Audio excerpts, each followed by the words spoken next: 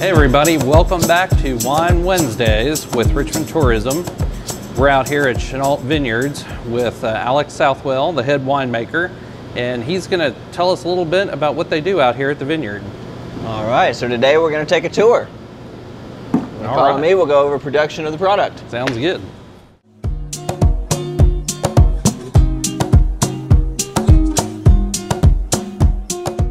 Hey Alex, what are we looking at here? All right, so this machine here is the first step of the winemaking process. This is called a crusher destemmer.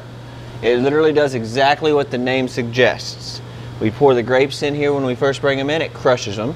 It shoots the stems out one side, and it's going to shoot all of the juice, the skins, the seeds out of the other side. If it is a red wine made from red grapes, it is going to go into one of these bins here, and we actually have some on site right now. We ferment red grapes with the skins, with the seeds, with all of it. The skins are where the red wine is going to get all of its color, its tannin, its bitterness, everything that makes a good red wine a good red wine. These grapes currently are Cabernet Franc grapes we brought in from the country of Chile. They're about halfway through fermentation. Fermentation is the process of yeast converting all the sugars into alcohol. That takes about a week to 2 weeks to process. After that, it's technically wine. It'll go through this machine over here. This is our press. This is going to separate all of the skins, the seeds, from the wine. So out of this comes clean wine. It's cloudy, it's bitter, it's acidic, but it's technically wine. At that point, as a red wine, it is going to go through the barrels. We're going to throw it in a barrel for about a month. It'll sit in that first barrel through a month, go through a process called malolactic fermentation, which converts all of the malic acid into lactic acid. That smooths out a lot of that harsh acidity in a red wine and gives you that smooth, full-bodied, more buttery flavors you get in a dry red. After that month, it'll be transferred into a second barrel where it'll sit anywhere from 3 to 6 months. After that, a lot of that cloudiness is going to settle out and you're going to be left with a clear wine. At that point, we're going to pump it into a third barrel, and it'll sit anywhere between 3 months and another year. And that third barrel is mainly just for the aging process, just to get more oak flavor. After that, these red wines are ready to be blended together and go into a tank. Typically, I'll blend about 10 barrels at a time of each varietal.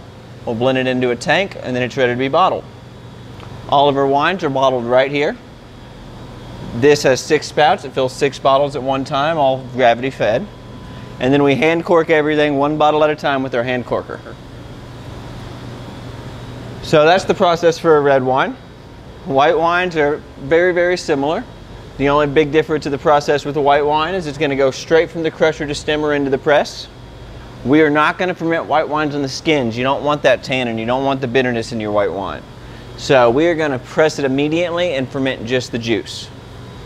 And then after that, it'll go into the first tank for a month, the second tank for 2 months, and then most white wines and sweet wines are ready to bottle after about 3 months. Much quicker process. Now, how many different wine varieties do you make here? Currently, we're producing 17 different varieties of wine. Oh, wow. I think we're at a good number now. I don't know if we're going to go up much further, but I do have some new ones coming that we're going to talk about. Okay. Now, I also noticed some bourbon barrels over here. Is that a special process to do it in a bourbon barrel? So it's not much different on the process. We currently have 2 bourbon barrel wines. We have our bourbon barrel aged red, which is a dry red Bordeaux style blend aged in the bourbon barrel for about a year. And then currently have a bourbon barrel aged peach, which is going to be a sweet peach wine aged in the bourbon barrel for about 3 months. Very cool. But like I said, the process isn't really much different. You just get a different flavor profile in the end. All right, folks. Well, there you have it. That's how wine is made out here at Chenault Vineyards.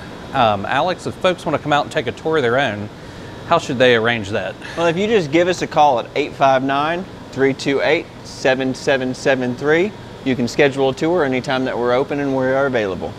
And folks, for more information, check out Chenault Vineyards website or the Richmond Tourism website at www.visitrichmondky.com. And tune in next time for the next episode of Wine Wednesdays.